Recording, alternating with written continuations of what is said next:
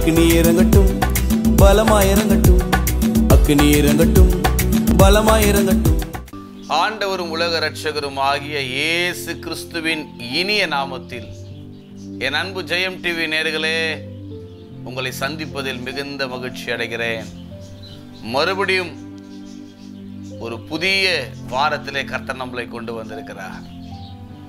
பரலோக சந்தோஷம் என்கிற இந்த நிகழ்ச்சியை ஒளிபரப்பு செய்ய கர்த்தரே கிருபை பாராட்டி வருகிறார். அதற்காக நான் கர்த்தருக்கு நன்றி செலுத்துகிறேன். இதற்கெல்லாம் ஒரு பெரிய காரியம் என்னவென்றால் உங்களுடைய மேலான ஜெபங்கள் தான். உங்களுடைய ஜெபங்களினால் இந்த நிகழ்ச்சியை ஒளிபரப்பு செய்வதற்கு கர்த்தர் கிருபை பாராட்டி வருகிறார். இப்போதும் கூட ஒரு வேத வசனத்தை தியானித்து உங்களுக்காக நான் ஜெபிக்க விரும்புகிறேன். ஒரு அருமையான ஒரு வேத வார்த்தை உண்டு. என் கிருபை உனக்கு போதும், உன் பலவீனங்களில் என் பலம் பூரணமாய் விளங்கும் என்கிற ஒரு வார்த்தை. 2 கொரிந்தியர் 12ஆம் அதிகாரம் 9வது வசனத்திலே இந்த தேவ வார்த்தை எழுதப்பட்டிருக்கிறது. என் கிருபை உனக்கு போதும். அப்போஸ்தலனாகிய பவுல் ஒரு குறிப்பிட்ட ஒரு காரியத்துக்காக தேவனுடைய சமூகத்திலே அவர் ஜெபம் செய்கிறார். ஆண்டவரே, நீர் இந்த காரியத்திலிருந்து என்னை விடுதலையாக்கும்.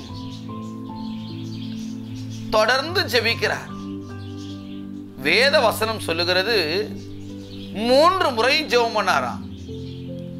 அவர் ஜெபித்த அந்த ஜெபத்திற்கு கர்த்தர் கொடுத்த பதில்தான் என் கிருபை உனக்கு போதும். அப்படி என்ன காரியத்துக்காக அவர் ஜெபித்தார் என்று நாம் பார்ப்போமேயானால், இந்த அப்போஸ்தலனாகிய பவுல் அவர் சரீரத்திலே ஒரு முள் கொடுக்கப்பட்டிருந்தது. முள் என்று சொல்லும் பொழுதே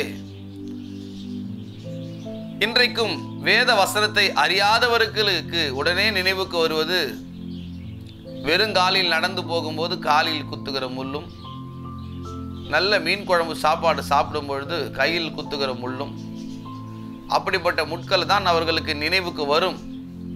ஆனால் இங்கே இந்த மனுஷனுக்கு தேவனே ஒரு முள்ளை சரீரத்திலே அனுமதித்திருந்தார். பலவீனப்படுத்தக்கூடிய ஒரு முள், அவர் சரீரத்திலே பல பலவீனத்தை கொடுத்த ஒரு முள்.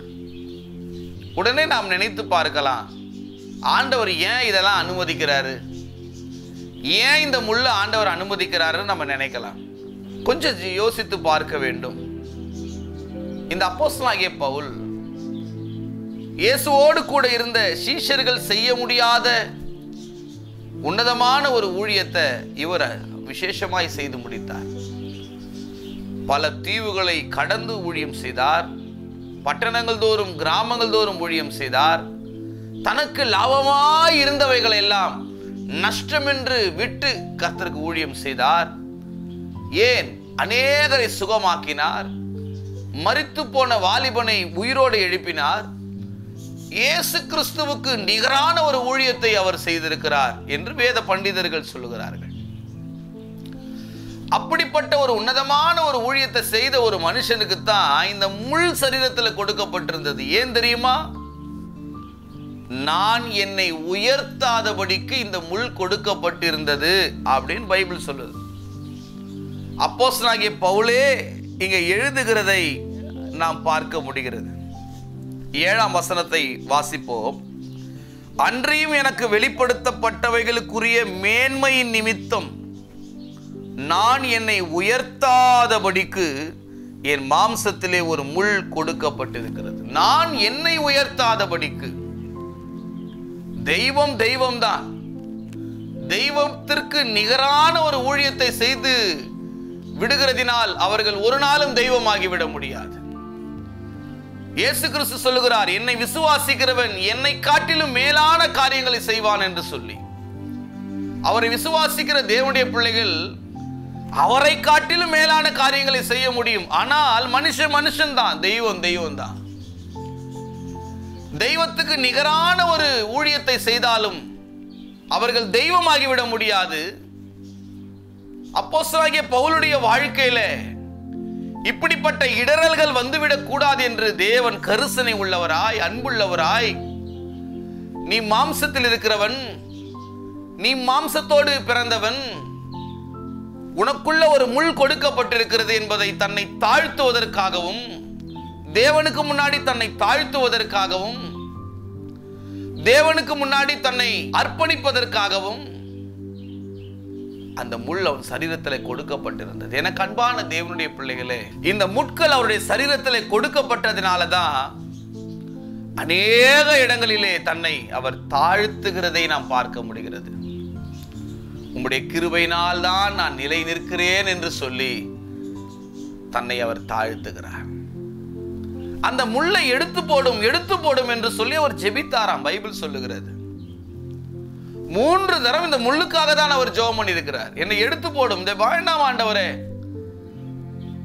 இந்த கடினமான பாதை வேண்டாம், இந்த கஷ்டமான இந்த முள் வேண்டாம் ஆண்டவரேன்னு சொல்லி அவர் ஜெபிக்கவும் செய்திருக்கிறார்.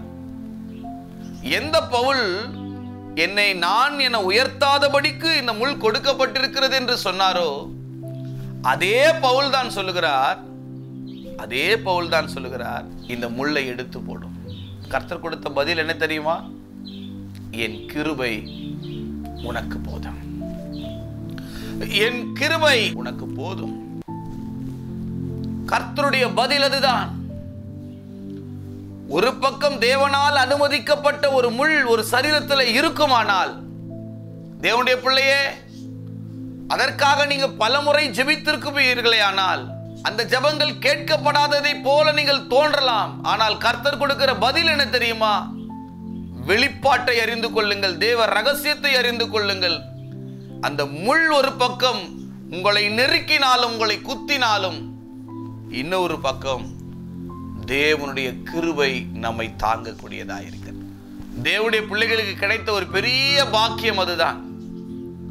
உங்க திராணிக்கு மேல சோதிக்க கர்த்தர் விட மாட்டார். எவ்வளவுக்கு எவ்வளவு உன் வாழ்க்கையில் அந்த முள் உன்னை கொட்டுகிறதோ, நெருக்குகிறதோ, பலவீனப்படுத்துகிறதோ, காயப்படுத்துகிறதோ, அவ்வளவுக்கு அவ்வளவு உன் வாழ்க்கையில் அந்த முள் உன்னை நெருக்கினாலும், அவ்வளவுக்கு அவ்வளவு உன் வாழ்க்கையில தேவனுடைய உன்னதமான கிருபை உங்களை நடத்தக்கூடியதாக இருக்கிறது. இன்றைக்கு உங்களுடைய வாழ்க்கையில ஏதோ ஒரு முள் உங்களுக்கு சரீரத்தில் கொடுக்கப்பட்டிருக்கலாம். சிலருடைய வாழ்க்கையில குடும்பத்திலே அந்த முள் இருக்கலாம். நீங்கள் தவறாக எடுத்துக்கொள்ளக்கூடாது. குடும்பத்தில் இருக்கிற உறவுகளே முள்ளா இருக்கலாம்.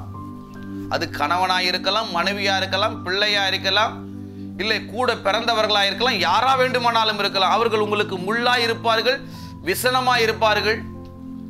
அந்த முள்ளை நீங்கள் தூக்கி எறிய நினைக்க கூடாது. அந்த முள் தான் உங்களை ஜெபிக்க வைக்கிறது. அந்த முள் தான் கர்த்தரோடு உங்களை நெருங்க வைக்கிறது. அந்த முள் தான் கர்த்தருடைய சமூகத்தில் உறவாட வைக்குது. அந்த முள் இல்லை என்றால் நீங்கள் கர்த்தரோடு இருக்க மாட்டீர்கள். சில நேரங்கள் அந்த முள் உங்கள் சரீரத்திலே பலவீனமா இருக்கலாம். சில நேரங்களில் குடும்பத்திலே அது உறவுகளா இருக்கலாம்.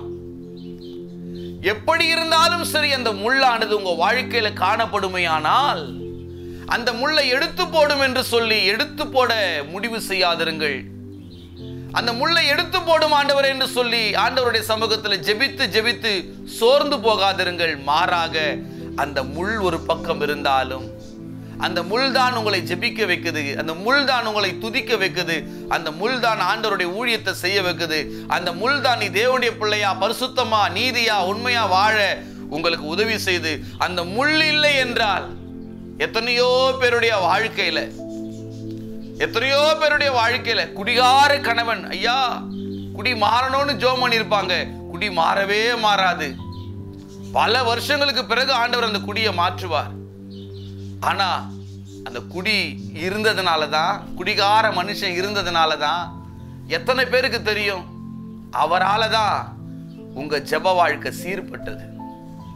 அவரால தான் உங்களுடைய பரிசுத்த வாழ்க்கை சீர்பட்டது.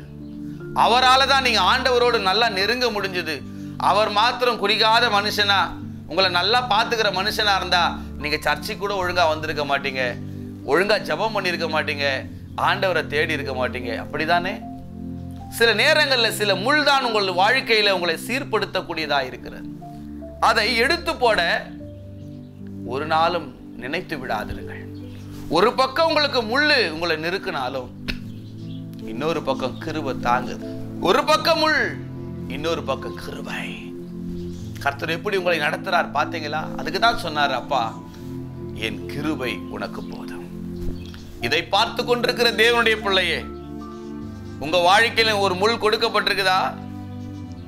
இதோ பிரசங்கிக்கிற என்னுடைய வாழ்க்கையிலும் என்னுடைய சரீரத்திலும் ஒரு முள் கொடுக்கப்பட்டிருக்கிறது. யாரும் விதிவிலக்கல்ல. நான் அதை நினைத்து ஆண்டவரை எடுத்து போடும் என்று ஜெபிப்பதில்லை. அந்த முள்தான் என்னை ஆண்டவரோடு நெருங்க வைத்தது. அந்த முள்தான் தேவனுடைய மனுஷனாய் என்னை மாற்றியது. அந்த முள்தான் என் வாழ்க்கையில எல்லா விதங்களிலும் என்னை சீர்தூக்கி பார்க்க வைத்தது. அந்த முள் இல்லை என்றால் என் வாழ்க்கையில நான் ஊழியக்காரனாய் இருந்திருக்க முடியாது. உங்கள் மத்தியில நின்று நான் பிரசங்கித்திருக்க முடியாது. இந்த முள்தான் என் வாழ்க்கையில எல்லா காரியங்களையும் நடத்தியிருக்கிறது. அப்படிதான் உங்களுடைய வாழ்க்கையிலும் கூட இந்த முள்ளை நினைத்து கர்த்தரை துதியுங்கள்.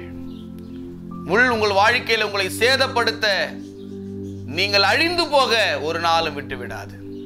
இந்த முள் உங்களை நடத்தக்கூடிய ஒரு தேவனுடைய கருவி என்பதை மறந்து விடாதீர்கள்.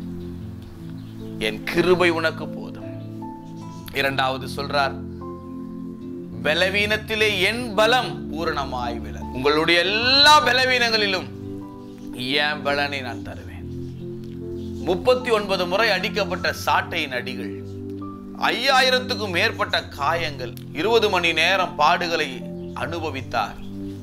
6 மணி நேரம் சிலுவையிலே தொங்கினார்.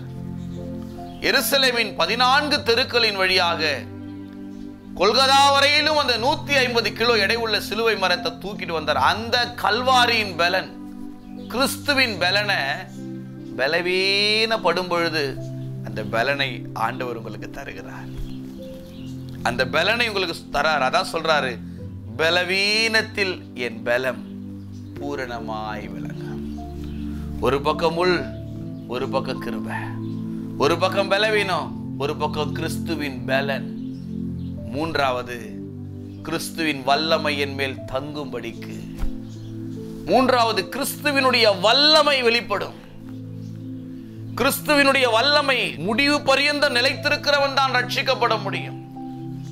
கிறிஸ்துவினுடைய வல்லமையை எவ்வளவு பலவீனப்பட்டீர்களோ, எவ்வளவு நெருக்கப்பட்டீங்களோ, எவ்வளவு சோர்ந்து போனீங்களோ, எவ்வளவு உடைஞ்சு போனீங்களோ, நிந்தையாகவும் அவப்பொருளாகவும் பல விதங்களில் நீங்கள் தூஷிக்கப்பட்டிருந்தாலும் ஒரு நாள் ஒன்று வரும், கிறிஸ்துவின் வல்லமை உங்கள் மேல் கட்டவிழ்க்கப்படும் பொழுது ஆண்டவர் உங்களை இந்த பூமிக்கு அற்பமாய் எண்ணப்பட்ட மனிதர்கள் முன்பதாக உங்களை உயர்த்தி தேவன் கனம் பண்ணுவார், உங்களை ஆசீர்வதிப்பார். அருமையான வெளிப்பாடுக்குரிய ஒரு வார்த்தை. அதனாலதான் அந்த வெளிப்பாட்டை அறிந்த பவுல் இங்கே கொரிந்து பட்டணத்தாருக்கு அவர் எழுதி சொல்லும் பொழுது சொல்றார், கிறிஸ்துவின் வல்லமை என் மேல் தங்கும்படி என் பலவீனங்களை குறித்து நான் மிகவும் சந்தோஷமாய் மேன்மை பார. இந்த ரகசியத்தை உணர்ந்தவர் சொல்றாரு, என் பலவீனங்களை குறித்து நான் சந்தோஷமாய் மேன்மை பாராட்டுகிறேன். ஐ am very happy. யாராவது சொல்ல முடியுமா பலவீனம் வந்ததுக்காக நான் சந்தோஷப்படுறேன்? யாரும் சொல்ல மாட்டாங்க. ஆனா வெளிப்பாடை அறிந்த மனுஷன் சொல்றார், என் பலவீனங்களை குறித்து நான் சந்தோஷமாய் மேன்மை பாராட்டுகிறேன். ஜெபம் பண்ணுவோமா? பரலோக பிதாவே, இன்றைக்கும் கூட அருமையான வார்த்தை மூலமா எங்களோடு பேசினீர். என் கிருபை உனக்கு போதும். எத்தனையோ முட்கள் எங்கள் வாழ்க்கையில் ஆண்டவரே எங்களை நெருக்கினாலும் நாங்கள் சோர்ந்து போகிறதில்லை, உடைந்து போகிறதில்லை. காரணம், கிருபை எங்களுக்கு உதவி செய்கிறது.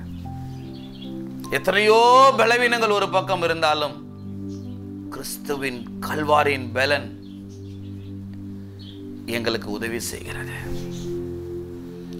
பல நேரங்களிலும் கூட கிறிஸ்துவினுடைய வல்லமை எங்கள் மேல் வந்து தங்குகிறதையா உமக்கு ஸ்தோத்திரம். உமக்கு நாங்கள் நன்றி செலுத்துகிறோம் ஆண்டவரே. இதை பார்த்து கொண்டிருக்கிற அருமையான ஒவ்வொரு குடும்பங்களுக்காக நாங்கள் ஜெபிக்கிறோம். இந்த குடும்பங்களை நீர் ஆசீர்வதிப்பீராக. ஒவ்வொரு குடும்பத்தின் மேலும் உம்முடைய தேவ கிருபை, தேவ பலன், தேவனுடைய வல்லமை வெளிப்படும்படியாக நாங்கள் ஜெபிக்கிறோம்ப்பா. கிறிஸ்துவின் கிருபை, கிறிஸ்துவின் பலம், கிறிஸ்துவின் வல்லமை ஒவ்வொரு குடும்பத்திலும் வெளிப்படட்டும். ஆசீர்வதிக்கட்டும் அந்த குடும்பங்களை. கர்த்தர் மகிமையான காரியங்களை செய்வீராக. பரலோக சந்தோஷத்தை தாரும். இயேசுவின் நாமத்தில் பிதாவே, ஆமென், ஆமென், ஆமென். அன்பானவர்களே, அருமையான வார்த்தையின் மூலமாய் கர்த்தர் நம்மளோடு பேசியிருக்கிறார். கிறிஸ்துவின் வல்லமை உங்கள் குடும்பத்தில் இனி வெளிப்பட போகிறத பார்க்க போறீங்க. நான் எவ்வளோ சகிச்சிட்டேன் பாஸ்டர் சொன்னீங்கல்ல, வல்லமை வெளிப்பட போகிறது என் ஆவியில நான் உணர்கிறேன். தொடர்ந்து நிகழ்ச்சிகளுக்காக ஜெபித்துக் கொள்ளுங்கள். ஜெயம் டிவிக்காக எத்தனையோ தேவைகள் உண்டு.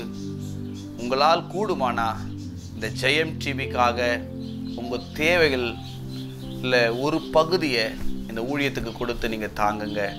கீழே வருகிற உங்களுடைய கூகுள் பே நம்பரை நோட் பண்ணி இந்த ஊழியத்துக்கு நீங்கள் உதவி செய்யுங்க. கர்த்தர் உங்களை ஆசீர்வதிப்பார். God bless you. God bless you. அக்கினி இறங்கட்டும், பலமாய் இறங்கட்டும். அக்கினி இறங்கட்டும், பலமாய் இறங்கட்டும். அக்கினி இறங்கட்டும், பலமாய் இறங்கட்டும். அக்கினி இறங்கட்டும், பலமாய் இறங்கட்டும். அக்கினி தேவ அக்கினி, அக்கினி வல்லமையின் அக்கினி, அக்கினி